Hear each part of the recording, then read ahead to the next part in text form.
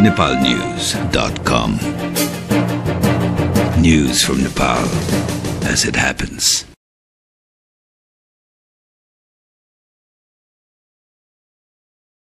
काठमाडौँबाट प्रकाशित नेपाली राष्ट्रिय साप्ताहिक पत्रिकाहरूको समाचार सार संक्षेपमा स्वागत छ। भदौ 21 गते आइतबारदेखि 27 गते शनिबारसम्म प्रकाशित राष्ट्रिय साप्ताहिक पत्रिकाहरूले भिन्न भिन्न विषयवस्तुहरूलाई आफ्नो प्रमुख समाचार बनाएका छन्।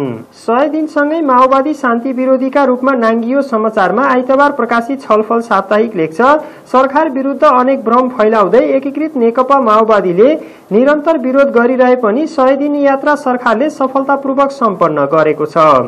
प्रधानमन्त्री माधव कुमार नेपालले शान्ति प्रक्रिया र संविधान निर्माणलाई निरन्तर उच्च प्राथमिकता दिनुभए पनि माओवादीको एक सूत्रीय सरकार विरोधी अभियानका कारण अपेक्षित गति लिन भने सकेन। निरन्तर प्रयासपछि शान्ति प्रक्रिया र संविधान निर्माणमा केही आशातीत संकेतहरू देखिए पनि लोकतान्त्रिक शासन पद्धतिमाथि अधिनायकवादी थोपर्न माओवादीले शक्ति सन्तुलन खलबलिने गरी स्वतन्त्र न्यायपालिकामाथि धावा बोलेको छ भने मुलुकलाई जातीय युद्धको आगो सल्काउने गरी योजना अगाडि सारेको छ। सोही पत्रिकाले खोसियो सुरक्षा र सुविधा, जनक शिक्षा माफियाको भो, ऊर्जा मन्त्रीको कमाउ अभियान, जनताको स्वास्थ्यमा मन्त्रीको खेलबाड शीर्षकको समाचारलाई पनि प्रमुखताका साथ प्रकाशित गरेको छ। आइतबार नै प्रकाशित देशान्तर साप्ताहिकले कांग्रेस रुष्ट भए पनि सरकार नढाल्ने, कांग्रेस महाधिवेशनको प्रक्रियागत तयारी, बजेट बाहिरबाटै 20 अर्ब, एमालेको मतभेद झन चर्किने, आफ्नै भेलामा माओवादीको विरोध शीर्षकको समाचारलाई प्रमुखताका साथ प्रकाशित गरेको छ। सोमबार प्रकाशित चर्चा साप्ताहिकले एमाले आफ्नै भाँडबैलोमा रमायो, दलको द्वन्द्व चर्किँदा राजनैतिक कुइरी मण्डल, नेपालको अमेरिका भ्रमण अनिश्चित, 100 जनाको जन्ती लिएर मन्त्रीको विदेश भ्रमण, कटवालको भाषण सुनेर सबै दङ्गदार शीर्षकको समाचारलाई प्रमुखताका साथ प्रकाशित गरेको छ।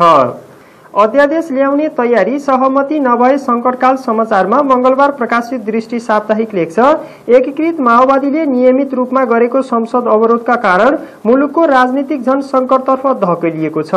नागरिक सर्वोच्चताका नाममा माओवादीले प्रदर्शन गरिरहेको नाटकका कारण सार्वभौम सत्ता संसदमा सरकारका 100 दिनको समीक्षा समेत हुन सकेको छैन। जनताका समस्या प्रतिबिम्बित हुने थलो माओवादी उग्रवादको शिकार भइरहँदा संविधान निर्माण प्रक्रिया नै प्रभावित भइरहेको छ।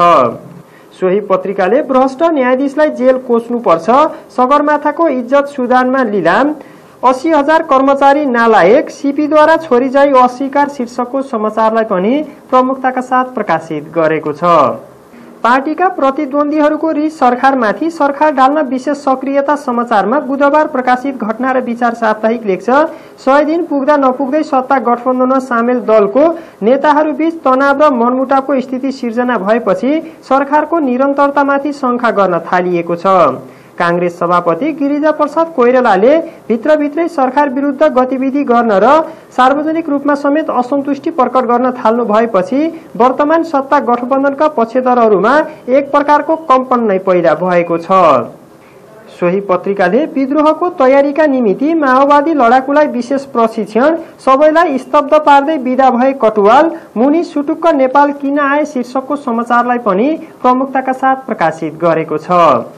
चीन विरुद्ध भारतको दादागिरी समाचारमा बिहिबार प्रकाशित जनधारणा साप्ताहिक लेख्छ, भारतको निर्देशन बमोजिम जलस्रोत मन्त्रालयलाई सरकारले ऊर्जा र सिंचाई मन्त्रालयमा विभाजन गरेपछि नेपालको जलस्रोतमाथि एकाधिकार लाद्ने प्रयासमा रहेको भारतले नेपालको जल ऊर्जामा लगानी गर्न आएका चिनिया कम्पनीहरूलाई हटाउन नेपाल सरकार मार्फत सुरु गरेको छ। भयभरका नदी नालाहरू भारतलाई सुम्पिने दलहरूको साझा रणनीति अन्तर्गत नेपालमा बन्ने सम्पूर्ण विद्युत परियोजनाहरू भारतीय कम्पनीलाई दिने क्रम जारी रहेकै बेला माथिल्लो त्रिशुली ए जलविद्युत परियोजनामा लगानी गर्न आएको चिनिया कम्पनीलाई हटाउन लागिएको हो। सोही पत्रिकाले सत्ता गठबन्धनले कोल्टे फेर्न थाल्यो, छत्रमान सिंह गुरुङ प्रधान सेनापतिमा नियुक्त शीर्षकको समाचारलाई पनि प्रमुखताका साथ प्रकाशित गरेको छ। ज्ञानेन्द्र प्रचण्ड वार्ताको तयारी समाचारमा शुक्रबार प्रकाशित साप्ताहिक विमर्श लेख्छ, सजिलै गद्दी त्यागेर सर्वसाधारण सरह जीवनयापन गर्दै आउनुभएका पूर्व राजा ज्ञानेन्द्र शाह र माओवादी अध्यक्ष प्रचण्ड बीच कुनै अमुक समूहले दशैं अघि भेटवार्ता गराउन प्रयास गरेको बुझिएको छ। उच्च स्रोतका अनुसार सम्भवतः दशैं अघि नत्र तिहारसम्म पूर्व राजा शाह र प्रचण्डबीच भेट हुनेछ। सोही पत्रिकाले बिना अनुमति चीन यात्रा असम्भव, कांग्रेसमा महाधिवेशन किचलो, एमालेमा वामदेव भाइरस र नेपालप्रति चीनको चासो छ भनी परराष्ट्र मन्त्री सुजाता कोइरालाको अन्तर्वार्तालाई पनि प्रमुखताका साथ प्रकाशित गरेको छ।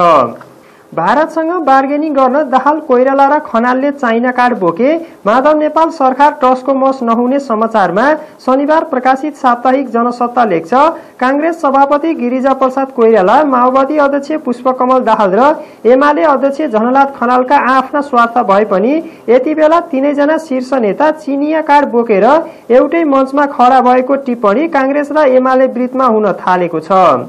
यस्तो टिप्पणीकर्ताले प्रधानमन्त्री माधव कुमार नेतृत्वको वर्तमान 22 दलीय गठबन्धन सरकारलाई भारत र अमेरिकाको पूर्ण समर्थन तथा सहयोग रहेकाले प्रमुख तीनवटै दलका शीर्ष नेताले चाइना कार्ड बोकेको विश्लेषण गरेका छन्। सोही पत्रिकाले काठमाडौँमा माओवादीको विशाल जनसभा, प्रचण्डद्वारा नेका र एमालेमाथि कडा प्रहार, सेनालाई पार्टीकरण हुन नदिन प्रधान सेनापति प्रतिबद्ध शीर्षकको समाचारलाई पनि प्रमुखताका साथ छापेको छ। हवस् त यस हप्ता काठमाडौँबाट प्रकाशित राष्ट्रिय साप्ताहिक पत्रिकाहरूको समाचार सार संक्षेप यति नै। nepalnews.com. News from Nepal as it happens.